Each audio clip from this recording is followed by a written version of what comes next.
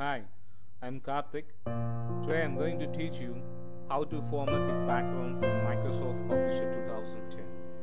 Once again, I repeat the topic: how to format the background in Microsoft Publisher 2010. Open Microsoft Publisher 2010, which will take you to the backstage view. You just click any of the specification like blank 8.5 into 11 inches. So this is a UI where you can able to see this is a quick access toolbar. Once again I repeat, this is a quick access toolbar. This is a title bar where the default name will be publication 1, and these are menus like file, home, insert, page design, mailing, review and view. Once again repeat the menus: file, home, insert, page design, mailing, review and view.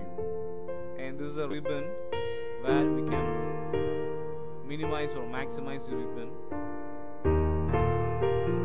And these are called rulers, horizontal and vertical rulers. And this is a vertical scroll bar.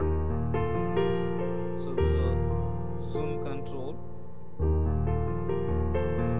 And these are view buttons. These are view buttons. And this one is a horizontal scroll bar. And this is a status bar. And this is a taskbar. Okay.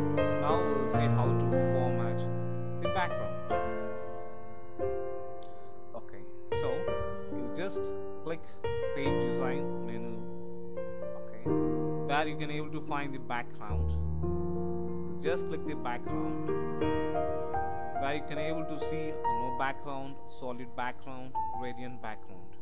If you want to apply the solid background, choose any of the background by clicking it. Okay, or else if you want to apply gradient background, yes, you can select any of the gradient background just by clicking it.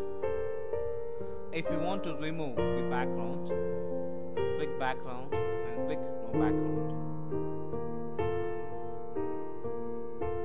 Okay, and no background. So click once again, click background, go to more background, where we can able to see fill effects, which consist of gradient, texture, pattern, picture, tint. Let me see one by one. First we'll see gradient. There are colors like one color, where you can apply to one color, or two color, or preset, where you can able to select any of these options by clicking the corresponding radio button. So one color you can apply one color. If you click two colors, you are allowed to apply two colors. And preset, so either you can able to select the predefined presets. Next, moving to shading styles, it may be in horizontal or you can vertical, diagonal up, diagonal down, from corner, from center. And select any of this option and click OK to apply this option. Once again click background, go to more background, and next texture. Okay, where you can able to see a predefined or available texture. You can select any of this texture by clicking it. Or else if you have other texture, you can locate the other texture by using this dialog box.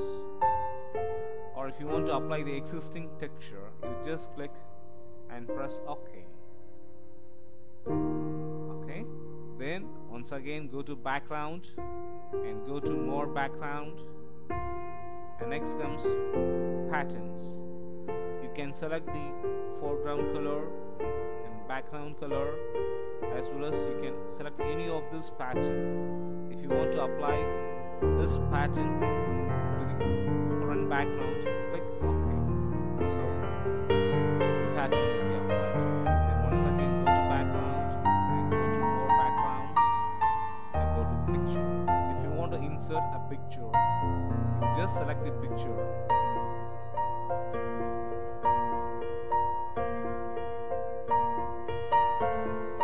Okay, you just select the picture and click OK. So corresponding picture will be applied as a background. Once again, background, more background. Tint. Tint is nothing but giving more color, okay, where you can able to create a base color, and then in this you can able to see tint or shade. There is a more color, slight difference in colors, and click OK. And if you want to remove this, no background will remove this, and you can save your work by going to File, using Save As, and give the name